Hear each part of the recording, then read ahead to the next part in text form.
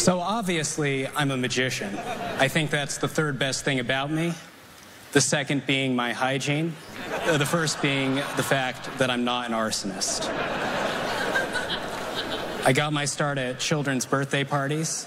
I'd say clever things like, "Hey kids, which hand holds the shrimp?" Wrong. You're all flawed human beings. They all loved me, though not everyone has been so enamored with my act. For instance, and this is a true story, after one show, a woman walked up to me and said, "You're rather socially awkward on stage. Do you have Asperger's?" And I thought that was a strange question to ask, because that's usually my pickup line.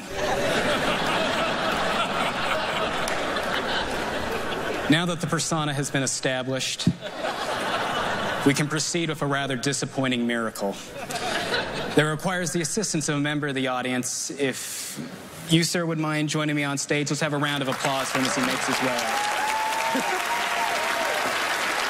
Thank you very much for coming up here. If you wouldn't mind just standing here. No one likes to be summoned from the crowd to assist a magician, so I do appreciate it.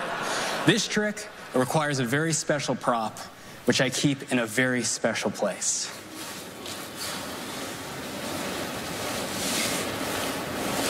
My pocket. Now, I know you were expecting me to pull something out of your ear, but in fact, I did the opposite. I put something in. You'll discover in about a week's time when it hatches. Magicians are terrible at dating, so we need some mechanism by which to pass on our genes. Who knew that magicians reproduced in the same manner as the African botfly? The real secrets of magic revealed. We have here a rather unusual deck of cards, blank but for a list of my favorite things. I'll rattle some of them off. We have here waffles, beans, liver, lint, wood chips, doorknobs, bleach, pollen, the usual suspects. The important point is that they're all distinct. There are no duplicates among them. I actually have a compelling theatrical motivation for having these, but I'm going to skip that because nobody cares.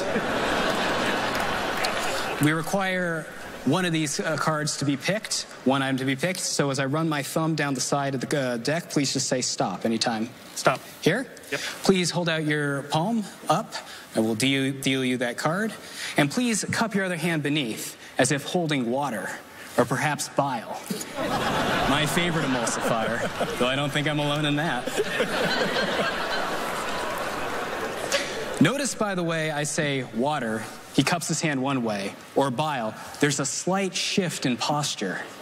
Say what you will about this guy, but this is a man who understands fluid dynamics. And that is the most important quality a human being can have. So I just want you to know that.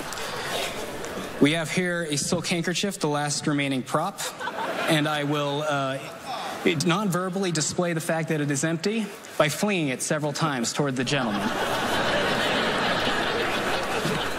Now that I've established dominance, I will reveal the name of the item selected. And you might not be able to tell this at home, but the mood in this theater is tense. Lentils.